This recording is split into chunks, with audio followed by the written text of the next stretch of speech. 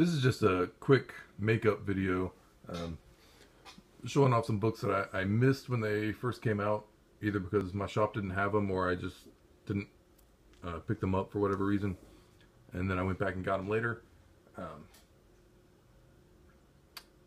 So first up, Bloodstrike number 23. This is the Rob Liefeld pouch variant. Probably the best piece of artwork Rob Liefeld has ever produced, just because he's playing to his strengths. But I don't know. That's that's an amusing character. I haven't actually read it, but I just find the idea of it amusing. Devil's Due Comics. I found a copy of Little Girl number 1. This is a horror book about the ghost of a little girl who I guess kills people. I haven't read this yet either. Actually, I don't think I've read any of these yet. But anyway.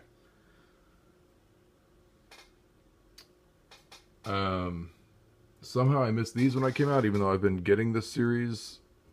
This is May number 8 by Gene Ha. And number 9. And that's a great series. It's kind of it's one of those things where, you know, you have a kid who finds their way into a Narnia-like world, but this is about the sister of that kid who, her sister was always disappearing when they were little and going on grand adventures, and then now that they're grown up, she's finally found her way into that same world. I love this cover. This is Black Badge number 2. I think this is just a 1-for-1 variant, but it's a virgin cover and it just looks really nice. I was in the Boy Scouts when I was a kid, although I certainly never went on a hike into North Korea. I got the Comic Book Legal Defense Fund uncensored variant for Burnouts number 1. The shop put the price tag over the F word. I think it would be kind of amusing if it turns out, I mean, the basic premise of this book is that there's like some sort of alien invasion and these kids get, or anybody can only see the aliens if they get high. So these burnouts, I guess, are the only ones who know the aliens exist. I think it would be kind of an amusing twist if it turns out that there are no aliens and they're just wasted. I got this variant cover for Cemetery Beach number 1.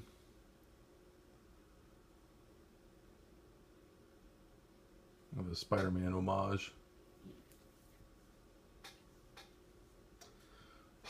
Grabbed Stabity Bunny number 7. That's a pretty cool cover. Old yin and yang thing. There's a sign. Grab The Mall number 1. I've heard that this is actually darker than one would expect, but a story about teenagers hanging out at the mall. It's got like, I don't know, I think one of them is connected to some organized crime family or something like that. I'm not entirely sure. And let's see, picked up the second print to Venom number 3. It's a pretty cool cover, taken from the artwork inside the book. I haven't been able to find the one where, I'm not sure if it's a third print of issue 3 or second print of issue 4, where it shows Null on the cover sitting on his throne.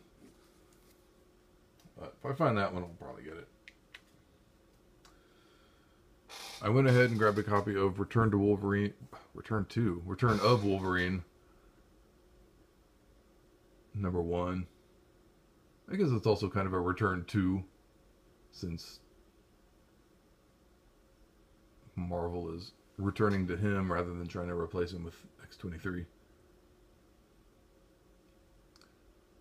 That's the Weapon X variant cover. I figure if Steve McNiven is kind of showing more and more Barry Windsor Smith influence in his artwork, then I might as well get the one designed by Barry Windsor Smith, the character design.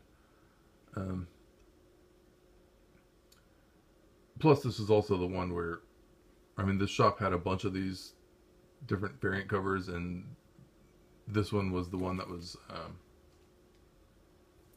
there were the fewest copies of them. So maybe that'll be in demand. I don't know.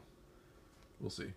I grabbed this from a shop. I missed it when, well, I mean, I didn't miss it, but I didn't realize there was anything special about it when it first came out. But it's the first appearance of the daughter of Xavier and Lilandra. I think her name is like Zandra, or maybe it's Ixandra. I don't know.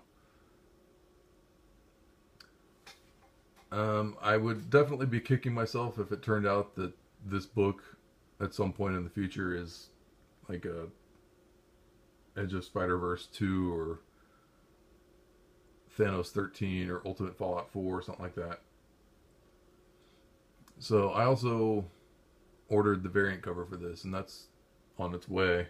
Unfortunately, I had to pay like I think around $43, $45 for it instead of the $25 that it originally retailed for, because it's already going for like $50 on eBay.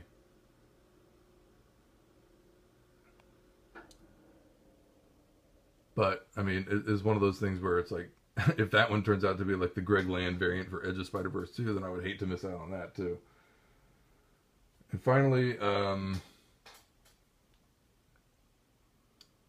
this is another one of the uncensored variants. And actually, I got my shop to find a copy of the uncensored CBLDF variant for Ice Cream Man number 7, the one where he's in a dress and he's like lifting it up and showing off his ankle. So I'll get that this week. That should be in my pull box. But I also got the uncensored cover for Unnatural number 3. So, and I don't have anything to cover it up with. So just fair warning, if there are kids watching, you might not want to let them see anything past this point. But yeah, it's a gorgeous cover. It just is uncensored. So those are a bunch of books that I picked up. Mostly this past week. A few of them came in earlier and I just haven't shown them off until now. But that's about it. And then I'll get more stuff on Wednesday and show that. So until then, everybody have a great week.